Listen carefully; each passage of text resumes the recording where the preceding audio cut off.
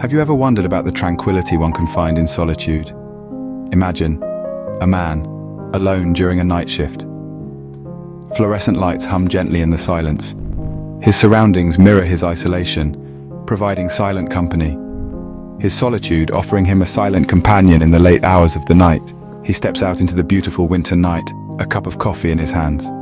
The intense aroma fills the frosty air, evoking memories of comforting Sunday morning breakfasts. The heat from the cup is a comforting contrast to the biting cold.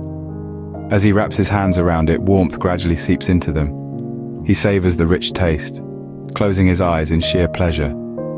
Each sip is a silent dialogue with his past. The flavor, robust and deep, is an enduring companion in the solitude that engulfs. Next to the cup of coffee lies a fountain pen and a blank sheet of paper. He reaches for a simple pencil.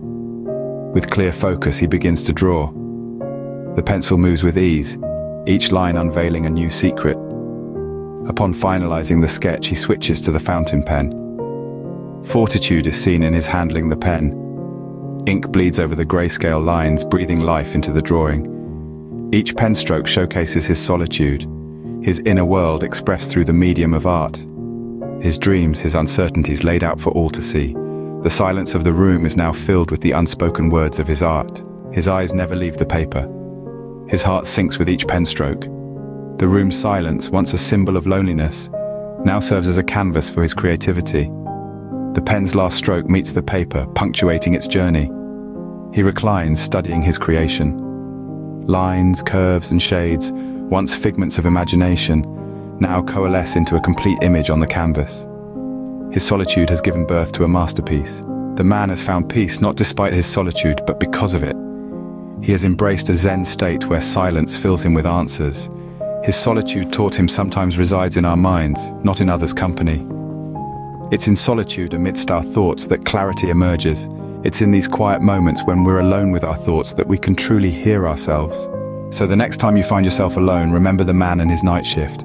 Embrace the silence. Pick up a pen. Don't fear the quiet. Instead, let it inspire you. It's when we're alone, we truly discover ourselves.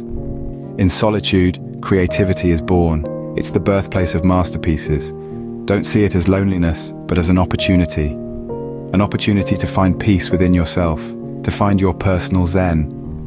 And above all, to realize you are your own best company. Remember, it isn't about being alone, it's about discovering that you're your own best company. If you enjoyed this journey through solitude and art, then I invite you to continue this exploration with us.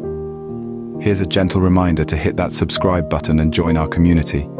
Together, we can delve deeper into the tranquility of solitude and its many facets. And remember, the masterpiece isn't just on the canvas, it's within us.